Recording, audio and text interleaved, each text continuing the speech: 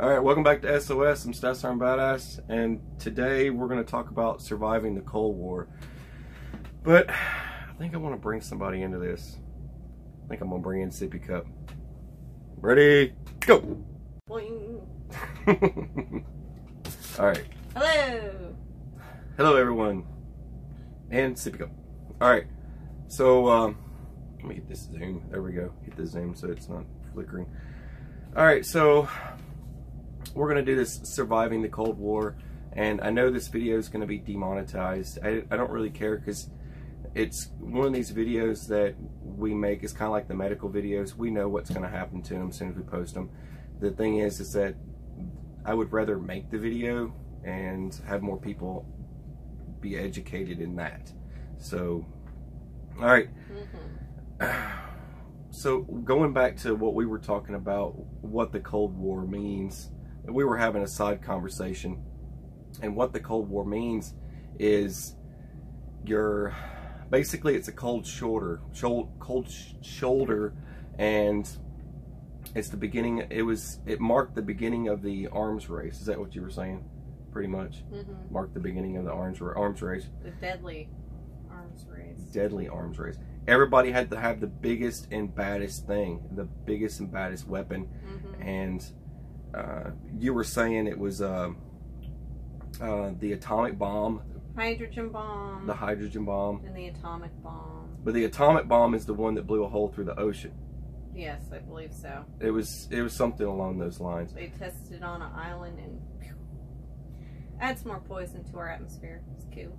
And I'm gonna get more into that, you know, in the fish, wildlife kind of thing in just a minute. But we are in the middle of another Cold War now. Everyone's trying to win an arms race, and Russia has developed new ballistic missiles that can basically break apart, spread a cluster bomb that takes out the missile defense for our grid, and then will sink down and to its destination. And China has already developed another type of weapon that does sort of the same thing, but it can travel anywhere in the world because of the fact that it actually gets to a certain height and then starts traveling at supersonic speeds. Well, I read also they have a missile that will launch into smaller missiles, so you can't just hit one, it branches off. Yeah. And what happened, you know, years ago, the weapons they made then, you can only just kind of use your imagination into what we have now. And a lot of you probably have watched like Future Weapons and things like that. We're talking about stuff that they don't really talk about, and no one's going to tell you all this, but it is an arms race, and it is a cold shoulder. And that cold shoulder, we're in a Cold War. So we're in a Cold War with China, Russia, and of course everybody else knows North Korea. Oh, that being said, the thing is, like, I kind of want to get out there. Like, I was just talking the other day about a government study that was done that basically informed people how to survive a 10 kiloton. Now, 10 kilotons is nothing nowadays for ballistic missiles. I mean, they go way beyond 10 kilotons. And in your home, basically, the only way and your only chances, and I've talked about, you know, collecting duct tape, you know, duct taping up your seals around your house, you know, any types of leaks, keep one vent going, you know, at least having one vent for oxygen into your house. If you get too crazy, if you got a leaky house like ours from the 1940s, then you're good to go. Just tape up what you can and use black plastic, use tar paper, all sorts of different techniques for doing that stuff, and there's tons of that stuff online for wrapping up your house. They even make these tents you can put in your living room, and this is kind of a documentation video, stuff that I've talked about during a live cast that I want to get into a video. Like, the tents that they manufacture, you can just look that stuff up yourself all day long. It pops up, and there's these tents you can just pop up in your living room, and it's just to wait out the fallout. The fallout drops 90% after the first 12 hours. So the other thing that people don't think about is the initial blast, how it just total destruction of a city. You know, we got that part, and then people will talk, and everyone keeps talking about the warnings from Hawaii, but no one's giving out any information to help people. You know, they're not giving out information to anyone in Hawaii how to survive. They're just giving out these text messages to people. Oh, by the way, here's this, you're welcome. You know? Yeah, we're like the Cold War. They actually did their drills. They instructed people, you know, building shelters in your backyards, and yep. They actually practice physically their drills. Digging your own fallout shelter, something like that, and going underground slightly, that protects you more than stacking books in your living room and building a fort. But if you've got no other options, you're going to be shoving furniture together into a big pile in your room, throwing blankets and rags over the top of this thing, and putting in some food and water to last you out for 12 hours, and sitting in this thing and waiting it out, you know, with your flashlight, telling ghost stories or whatever. Bunk beds would be awesome. Yeah, bunk beds. Get like on the bottom bunk. It'd have to be spacious enough for us, because it's not just two people. We have kids we have to deal with too. You know, the kids will have to have room for them as well, and it's something to potty in. You know, I'm going to say just potty. cut a hole through the mattress. Never mind the smell. All right, but it's stuff to put together in your mind and think about what you could do if someone sent you a text message today saying missiles are inbound. You know, you have a ballistic missile headed inbound. What do you do? I'm not going to just grab my wife up and start hugging her. Oh, baby, we're leaving. You know, it's not going to be one of those type of episodes here at the BA home. We're going to start trying to fortify a spot to get into immediately. That it's kind of like if you're getting hit with a tornado. I mean, what do most people do? They get in a bathtub. They get in the corner of a concrete building. Things like that are stuff for tornadoes. You know, and stuff for, you know, in a volcanic ash scenario, you're going to want something over your mouth, you know, your inlet holes, so you don't suck in a bunch of charred debris. All that stuff, you don't want ash going into your mouth. Same thing goes with a nuclear warhead. You're still going to have to put something over your pie hole so that you don't suck in a bunch of funky stuff. And I guess the best way of saying this, people want to ask, well, how long do I stay in my home and stuff like that? A good question from a few people. I've gotten asked a lot of questions, and that's also part of this video. Wandering around outside is not going to happen for, you know, you can go out, survey the area, and just get your butt back inside. If there's no reason for you to be wandering around outside, don't do it. Stay indoors for at least 6 to 8 weeks, if possible. I'm just saying, just because fallout drops 90% within the first 12 hours doesn't mean jack. All these businesses and companies and all these places that you probably work for, you're probably going to be in a shelter-in-place scenario, and you're going to go fisticuffs to get out of that stuff. You know, a lot of people are going to totally freak out, and a lot of people are not going to be able to be held back. You know, big dudes like Bubba and all those guys, they're going to push their way through that stuff, get in their pickup truck and go home. They are not going to deal with that, I guarantee you, if that was the case. If that's your life, you know, that's your life. That's how you stay alive. A lot of people will say, well, don't worry about, you know, the burn effect, right? You got this burn radius in a ballistic weapon. Once it hits that burn radius there, you got the different layers of radiuses of how much damage is occurring, and you've got your, like, oh, these people will probably get 2nd-degree burns, these people will probably get 3rd-degree burns. Well, you don't want to go wandering. You know, a lot of people are going to be wandering around looking like Ryan Reynolds from Deadpool. You know, they're going to be all blistered up and funky. 2nd-degree burns is freaking horrible. It is awful. And, you know, I've had second degree just a sunburn, and it was awful. Imagine someone just like, you ever taken a bug and held it up and just kind of flicked the lighter underneath it real quick to see its reaction? Just saying, for any weirdos out there. But I might be one of those weirdos. Okay, so spiders. I'm just saying, like, spiders are scary. You know, a 45 to a spider all day long.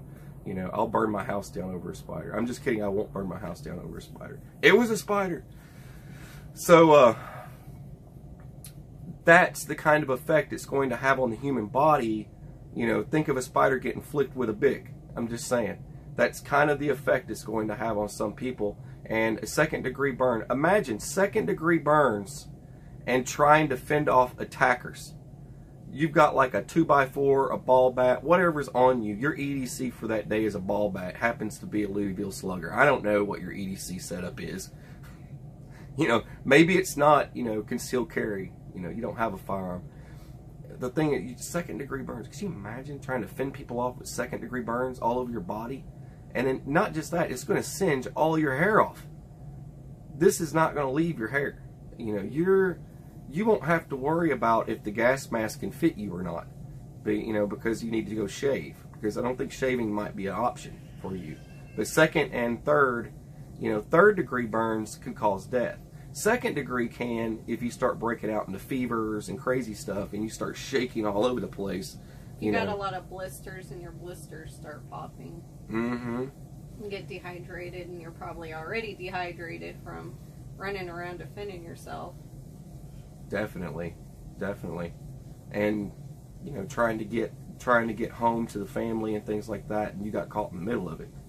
You know, a lot of these, you know, something else I've mentioned before, a lot of these fallout shelters that are marked fallout shelters back in the day during the Cold War, the bunkers were, you know, marked and all this stuff. And Congress, this was one of the funny ones that I actually read about in the story, was Congress actually had a fallout shelter, but now it's turned into a data processing facility, so it no longer exists. And this was something that I mentioned in a podcast as well. But a lot of the stuff that is outdated, I mean, the alarm systems from the Cold War of the past have they're outdated, they're rusted. They fire them up, they catch fire, and a lot of them can't work again. And the ones that do work go off randomly. And San Jose, I think it was San Jose, California, was the place that actually still has some in existence in the United States. And I think it's the only one left. The sirens that you hear, for like tornadoes and things like that, are not the same sirens. They have a total opposite sound. That lacks training. That goes back into lacking training in this country. You know, training people for that stuff. It has a distinct sound, so everyone knows what it is. So it just kind of goes with that. And oh yeah, back to food. All right, I wanted to talk about food real quick. Bunny suits are good. Keep bunny suits on hand. You know, nitrile gloves, things like that. Stuff to cover your face. About those thick dishwashing gloves. Thick dishwashing gloves would work as long as they're rubber. That would always, you know, never long enough. Yeah. As soon as you put your arm in, the water goes in. They've got to be made of rubber. Nitrile won't hold up the same in certain situations, so you would want to have some thick rubber gloves. Those would work better for chemical purposes. Keeping it on just to wander around outside and break the ground. You know, 3 feet of ground. If you want to start planting again, you're going to have to break the ground. You know, that all goes into good depth.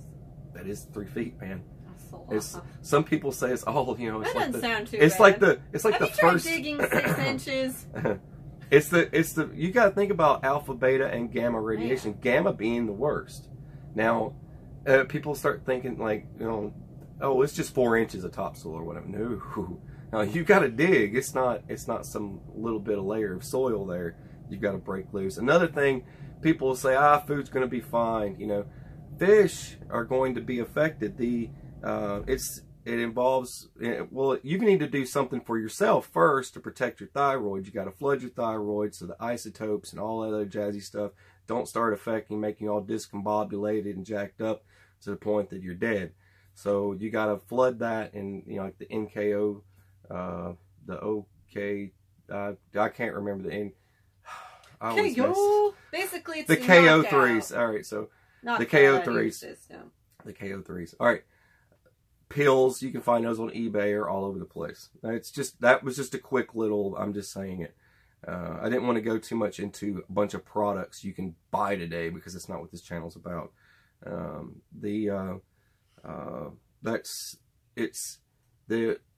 It has a, like, the gamma radiation has a strong effect on fish. And fish will, a lot of them are going to die. The ones that are still alive you don't want. You don't want them, trust me. You just leave that stuff alone. And, you know, the talks about the ocean and stuff, we were just in this conversation a few days ago about the oceans and stuff. Fallout's going to travel, folks. It's going to travel all over the place. It's not some kind of like, it's, you know, fairy tale fantasy world where it just stays condensed in this one little area. It doesn't work like that. The wind picks up, things like that. Things get blown around. And that's just the way it is. Fallout will travel, right? So it'll spread over oceans and things like that. A good example, look at the Mississippi River. If a weapon was to strike anywhere near the Mississippi River, don't you think some of that fallout debris won't travel through the Mississippi into the ocean? I mean, look at the Gulf of Mexico. Anyone ever been past there? I know I have. That place is funky. It's one of the most polluted ocean coastlines in the world. It's crazy. All right, hang on. Okay, here comes the kid. It's magic. Now we have a kid. All right. She come creeping in. She likes to do that. All right. But yes, not just with fish, but also with eggs, milk. Eggs will do the same thing. Eggs will have the same thing. Now, I would give it, I would give it time. I don't know how that works exactly, but that's a whole nother thing of research for a whole nother video that I can't even get into. I do know that eggs will be affected as well. I don't know how much of, if you could save chickens from all this chaos, you would have to bring them indoors somehow. I don't know how any of that would even work. I'm just throwing it out there. A lot of cattle are just going to drop dead. If you bring your chickens in, you're going to get their poop, and you inhale it in your respiratory system, and you can get really sick. Yep. That's how people died from it. It's good food for thought. It's just good food for thought. I'm just throwing it out there because people don't think of this stuff. You got to organize. If you got chickens, you got to plan it out very carefully on making sure that you don't inhale that dried chicken poop. And then look at milk. Like milk, even if you have a cow that survives, the milk's not going to be good. You're not going to be able to drink that. I'm just saying. But those, I mean, this kind of just goes into more and more things to think about, okay? You know, start looking at you know, stuff that you would need for airtight sealing your house. You know, good stuff to have in like a container, like a Rubbermaid container or something, just some duct tape and some tarps and stuff like that. Things like that would be good to have, I'm just saying, to seal everything up. We'll get more into that stuff when I get into the Bugging In series. I'll start showing you some more items like that. I wasn't going to make this an items video. I was going to make this more of a things you think about kind of video. And now I've got a kid sitting there playing with my tools on my bench. But it's okay. All right. You got anything you want to add to this before I close it up? Yeah. No, just you got it. You think I covered it pretty good? I just like having you for a backup. Yeah. It's always good to have my back. All right. You're watching SOS. I'm Staff Sergeant BA. Sippy cup. Have a beautiful, fabulous, fantastic day. It's cold out there. And it's cold out there. So stay warm. Stay warm. Layer your clothes. Good job, Drew. Good job. Giving people tips. All right. You guys have a great day. God bless.